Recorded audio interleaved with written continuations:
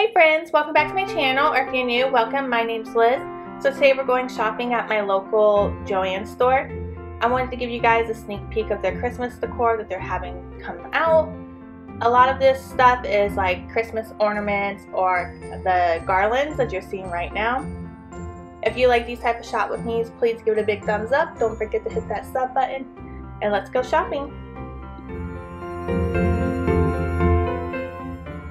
So Joanns was already doing 40% off on all their Christmas, which I'm not complaining. I mean, who doesn't like a discount?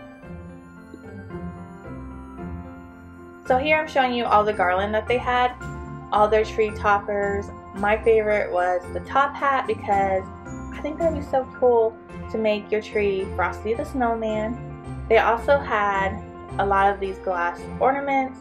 You can decorate these on your tree. You can put them in your tier tray for your kitchen, or even if you have a Christmas tree for your kitchen, they have all these cute little gingerbread houses, you know, the cooking tray. I loved it. And the ornaments here were also buy one, get one free. Joanns also had, you know, all the beachwear. If you don't like to decorate your house in the traditional Christmas colors and you live by a beach or you have a beach house, how perfect would these be, these ornaments?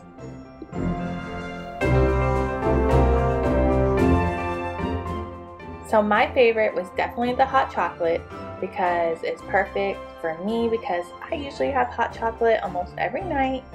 I also like all this rustic ornaments here because if you haven't been watching me, I usually decorate my house in all these rustic colors, buffalo plaid, you know, the red and white. It's just my favorite, and that's what I decorate my house in for Christmas.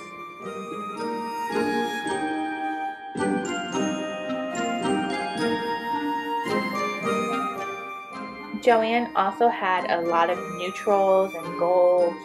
I really like the ones you're about to see soon. The Mama Bear one, I'm calling her Mama Bear because, come on, look at it. She's got the fur around the neck. How cute is that?